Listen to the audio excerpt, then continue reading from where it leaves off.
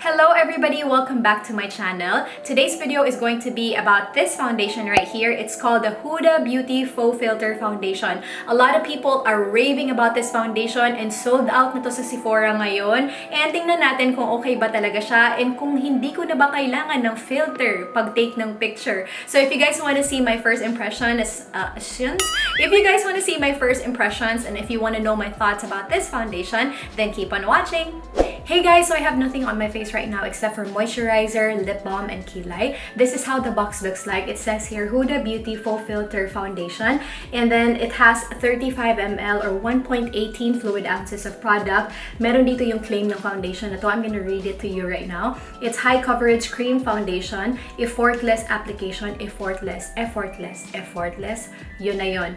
Camouflages imperfections and pigmentation. It has soft focus and filter finish. So this is how the foundation bottle looks like. Very sleek and simple lang. It says here Huda Beauty, and then when you open it, meron siyang pump. Transparent yung tube niya, guys. So hindi ko alam lang kung ano yung color sa labas, yun ba din yung color sa loob. Kasi nga, first time ko pa tong gamitin today. And then it reminds me of NARS packaging. Pero ito, hard plastic siya. Kasi yung NARS glass sila, di ba? A lot of people are actually turned off. Bakit siya hard plastic? And sobrang mahal ng foundation na to. Hindi ko alam kay Huda kung bakit hard plastic. I'm on the Sephora website right now and 30 yung shades na available. And I got it in the shade 150G Creme Brulee. I'm really not sure if this is the perfect shade for me.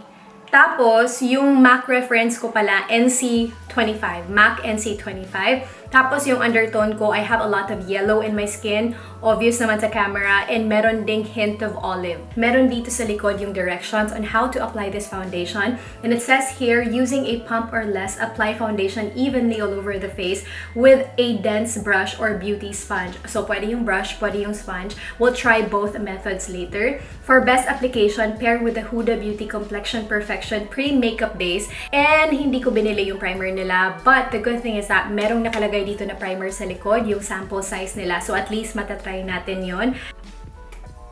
Yung full size ng primer is $35. Ang mahal best, Huda Beauty The Complexion Perfection Pre-Makeup Base Primer. Yun yung pangalan nito. Basahin natin yung claim. So this is a hydrating makeup base that creates a smooth canvas while gripping makeup and moisturizing the skin. Sige nga, tingnan natin. So I'm gonna apply it on the left side of my face. Ganito yung color ng primer, para lang siyang moisturizer or thick moisturizer. I'm sorry, nagde-drill na naman yung neighbor ko. Pasensya na mga beshi, pero kailangan ko na tong i-film kasi 48 years na. This feels tacky na. As you can see, dumidikit yung kamay ko sa mukha ko. So, kung dumidikit yung kamay ko sa mukha ko, malamang didikit yung foundation dito. For applying the foundation sa face ko, dalawa yung gagamitin ko. We will try the brush and we will try the sponge. Tingnan natin kung saan mas maganda. Pero itatry ko muna dito and then dito na area. Tingnan lang natin kung saan maayos mag-blend itong foundation na to. So, ganyan yung foundation, guys. It's a bit runny but not too runny na super liquidy. It has like a thick consistency. So, I'm gonna put a little muna dito sa jaw area ko. Definitely full coverage. As in full coverage talaga siya, bes. Ang liit lang nung nilagay ko. Tingnan natin tong brush kung okay ba. Medyo streaky siya pag brush, guys. So I'm just gonna stick to my sponge. So ang napansin ko sa foundation na to, guys, kailangan mabilis kang mag-blend kasi nagda-dry up siya agad. And ito, nakita nyo ba? Yan o, nag-dry na yan. Marami pang natirang foundation sa kamay ko and ganito na yung coverage niya. As you can see, it's really full coverage. Although hindi ko pa full coverage talaga ng bongga dito, I'm gonna try to build up on those areas later. So I'm gonna apply the rest of the foundation before this dries on the right side of my face now. And ito yung side ha na walang primer.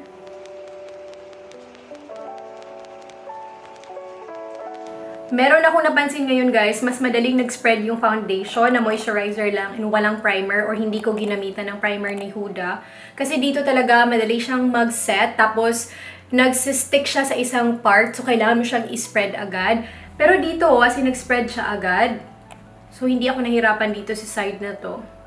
Hindi pa siya nag-oxidize. Hopefully, mag-oxidize. Wow! Mag-oxidize siya ng konti sa mukha ko mamaya. So, I'm just gonna finish up the rest of my makeup and I'll see you later. I know I'm not done with the rest of my makeup yet, pero gusto ko lang i-share sa inyo to bago ko makalimutan. And pasensya na kung nagpa-fast forward na naman yung pagsasalita ko. Kasi pag na-excite ako or meron akong gustong i-share, ganun talaga ako, guys. Parang naka-fast forward. So, while doing the rest of my makeup kanina, meron akong napansin. Itong Huda Beauty na parang... So, while doing the rest of my makeup kanina, meron akong napansin. Itong Huda Beauty na parang primer and this foundation, pag isi-smell mo lang sila ng ganon, hindi mo talaga mas-smell yung parang heavy perfume. So, I swatch it to the back of my hand and sobrang heavily scented sila, guys. As in, heavily scented. And sabi ko, ang bango ko, best. As in, nasi-smell ko talaga siya sa mukha ko ngayon kahit naka-powder na ako. So, nagli-linger siya ng konti. So, I hope mawala to mamaya. Pero gusto ko lang sabihin yan in case ayaw nyo ng heavily scented na foundation or primer. Hey guys, I'm done with the rest of my makeup and nag-powder ako. Ito yung ginamit ko, the Kat Von D Blotting Powder in the shade Light. Ito yung ginamit ko kasi nga wala siyang coverage. So, I just really want to set the foundation in place para hindi mag-patchy yung bronzer ko and yung highlighter and then yung blush. And okay naman siya. It's sitting well on my dry skin. Ang problema ko lang ngayon dito na area sa mouth area, like this part down here kasi it's looking a bit cakey. And then, I like the non-prime side compared to the prime side. This foundation is not a natural-looking foundation. Like, of course, if you look at me on camera, it looks really flawless, it looks nice. But in person, masasabi talaga ng kaibigan mo kung may makakita sa'yo na, girl, you're wearing foundation, yung ganon. Pero pag careful ka naman sa pag-blend ng foundation na to, I think it's gonna look flawless. Pero hindi siya look yung parang no foundation look. On camera, I'm looking at myself in the monitor now. I know when you look at me now, mas flawless tong area na to compared to this. But sa personal, guys, mas maganda tong hindi naka-primer compared dito sa naka-primer. Kasi mas hindi nga na-emphasize yung lines ko dito compared to this side right here. And ito, guys, yung naka-primer talaga, mafe-feel ko na medyo mainit siya and medyo heavy siya talaga. Like this side, mas lighter siya ng konti. I don't normally discuss ingredients to you, but I think I need to tell you this just in case you have super sensitive skin. Kasi dito sa ingredients, guys, di ba sinabi ko sa inyo before, the further up yung ingredient, mas marami yung content ng ingredient na yun dun sa foundation. Tapos dito kasi number 3 talaga, kasi number 3 yung talc. So if you have sensitive skin, if you're allergic to talc, I don't think you will enjoy this foundation kasi nga number 3 siya. So mas malakas or mas marami si talc dito sa foundation na to. For example, I have this Giorgio Armani foundation here and wait lang ha. Wala akong nakikitang talc. Alam ko marami pang mga ingredients sa foundation talaga na hindi okay for sensitive skin. Pero yun lang kasi yung alam ko, yung talc. Pero dito, yung Giorgio Armani Luminous Silk Foundation, wala akong nakikitang talc or baka sira lang yung mata ko. Pero wala talaga akong nakikitang talc sa ingredients niya. Pero this one, number 3 si talc. So just be careful. Baka mag-breakout ka if you use this if you have super sensitive skin. That is it for this video, guys. It's already 11:15 in the morning. I will take it throughout my day today. I will try my best to wear this for at least 8 hours today. So, I'll see you guys later. Hey guys, so this is how my face looks like on natural lighting. And as you can tell, hindi na siya ganun kaputi. Nag-oxidize siya ng konti, pero half a shade lang. As in, hindi siya katulad ng Fenty. Yung nangyari sa akin na mga 2 to 3 shades darker than my actual skin tone. So, ito, nag-oxidize ng konti, just like typical foundations. Yung parang pag-dry niya, nag-iba yung color niya, yung ganun. Hindi talaga siya yung super oxidation na bonggang-bongga. So, gusto ko lang sabihin yun sa inyo na yung creme brulee, parang okay na siya sa akin ngayon. Hi guys! So, it's already 4 o'clock in the afternoon and this is how my face looks like. I'm gonna pull you in close. This is the side with the primer on. And ito yung walang primer. With primer, no primer. Tinanong ko si Dave and sabi niya maganda daw yung skin ko today. And sabi niya may foundation but hindi daw masagwa tingnan. Kasi ayaw niya yung look na makapal yung foundation ko. Sabi niya, obvious na may foundation ako pero maganda. Char. Hey guys, I'm back after 8 hours. I think 8 hours na kasi it's already 8:12 in the evening. And this is how my face looks like. Hininaan ko ng konti yung ring light ko para mas makita niyo yung details sa mukha ko.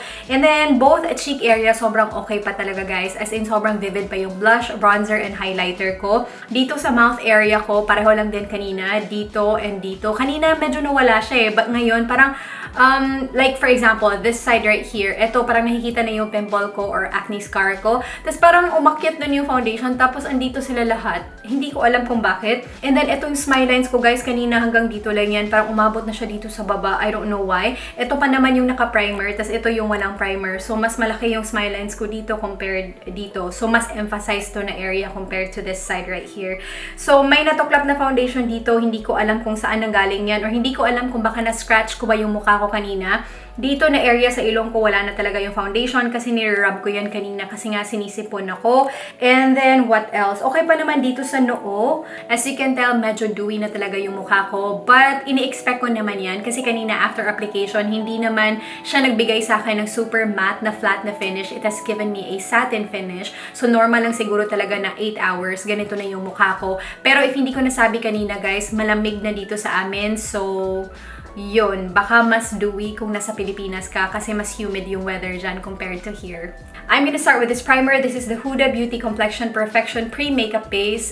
Isa lang yung masasabi ko sa primer na to, me no likey. Now let's talk about this foundation. This is definitely medium, buildable to full coverage. You can sheer it out, but kung gusto mo talaga ng full coverage na makakover yung chismis sa mukha mo, this is definitely full coverage. You really need to work in sections. Hindi pwede yung ginagawa natin sa ibang foundation na dinadot natin all over our face kasi dito ka pa lang as in nag-dry na yung left. So, eto muna, and then after this, then the left side. Dry, combo, oily skin, pwede naman sa foundation na to, just not sensitive skin kasi because of talc and because this is heavily fragrant. So, feeling ko pag sensitive ka talaga, magkaka-breakout ka sa foundation na to. Dry skin, moisturize. If you have super oily skin, do not forget to put a primer or mattifying primer, or maybe magdala ka talaga ng blotting sheet para mag-blot kasi after 8 hours, di ba nag-dewy na yung skin ko. So, what more if you have oily skin? So, after 8 hours, oily na talaga. Lastly, I do not believe on the soft focus claim and yung walang filter. Kailangan ko talaga ng filter kasi nagtry ako mag-picture sa phone ni Dave and hindi talaga siya yung may soft focus effect.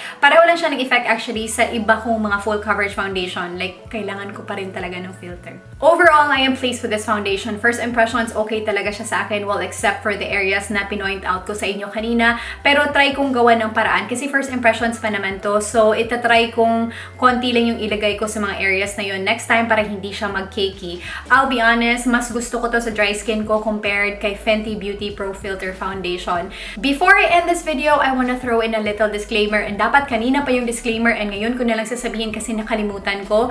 So yes, it doesn't mean that the product worked for me, then automatically mag-work sila sa inyo kasi iba-iba yung skin type natin. And kahit pareho pa yung skin type natin, like I have dry skin and maybe you have dry skin, pero iba-iba naman yung preference natin sa makeup and iba-iba din yung texture natin sa face. So meron talagang products na mag-work sa'yo and hindi mag-work sa akin, or merong nag-work sa akin and hindi nag-work sa'yo. So yun. Thank you so much for watching. Do not forget to like and subscribe if you haven't already. And may your brow game be as strong as your coffee today. Love you. Bye!